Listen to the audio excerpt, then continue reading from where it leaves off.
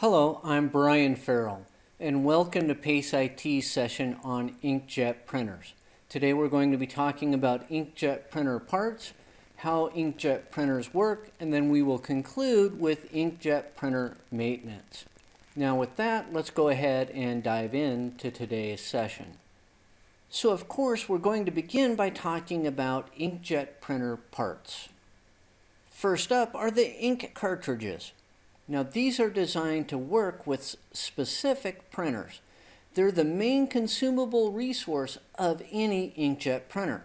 Color inkjets use the CMYK, the cyan, magenta, yellow, black color process to produce the RGB, the red, blue, green color spectrum.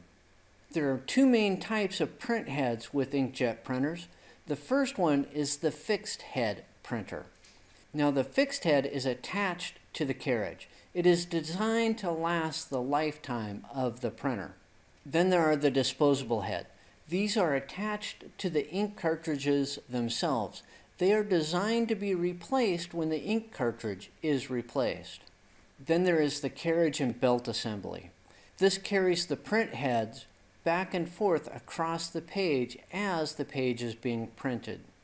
Now let's talk about rollers and feeders. This is where one or more roller is designed to pick up paper from the paper tray and feed it through the printer at a constant rate. And finally, there's the duplex assembly, which allows for two-sided printing. It's an add-on attachment for some inkjet printers. The duplex assembly can be used when two-sided printing is desired. After the first side of the page is printed, the duplex assembly will actually turn the paper over and send it back through the printer.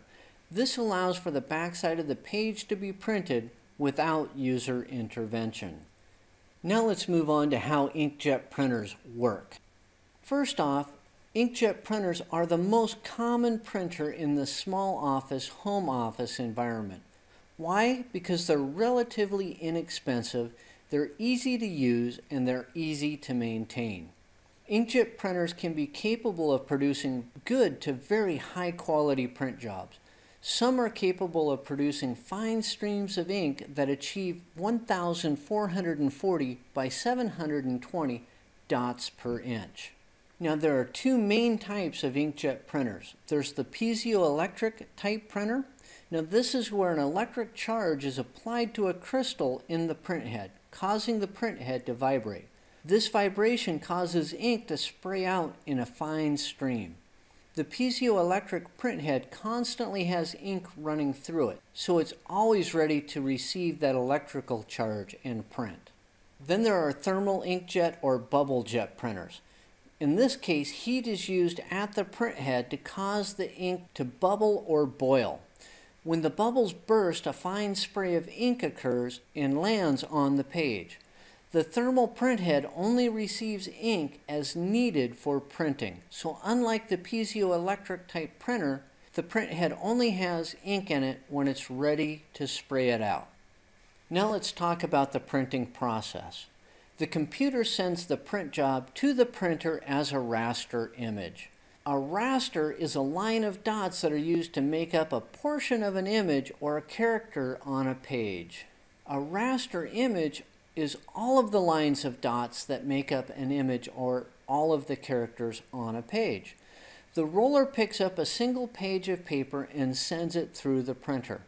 As the page passes by the carriage assembly, the ink is applied to the page. The belt attached to the carriage assembly moves the print head side to side, allowing the image or characters to be formed by the ink line by line.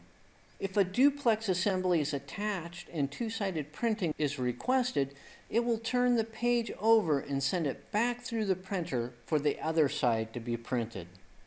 Now let's move on to inkjet printer maintenance. As with any maintenance task, first up is safety. Always read the manufacturer's maintenance and safety guides before performing any maintenance. The most common maintenance job with any inkjet printer is replacing inkjet cartridges. This is the most common maintenance task. You need to replace the cartridges as required. Once you replace them, you need to run the supplied calibration software to ensure that quality print jobs are produced. The next most common maintenance task is paper debris removal. Now, paper dust and debris can easily clog a printer. In most cases, using compressed air can clean out the printer of this debris. Always use eye protection when blowing dust and debris out of the printer. And finally, there's print head cleaning. Most inkjet printers come with software that contains a print head cleaning process. Run the cleaning cycle as required.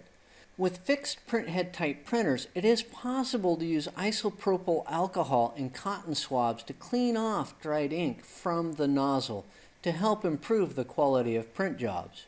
Now that concludes this session on inkjet printers. We talked about inkjet printer parts, we talked about how inkjet printers work, and we concluded with inkjet printer maintenance.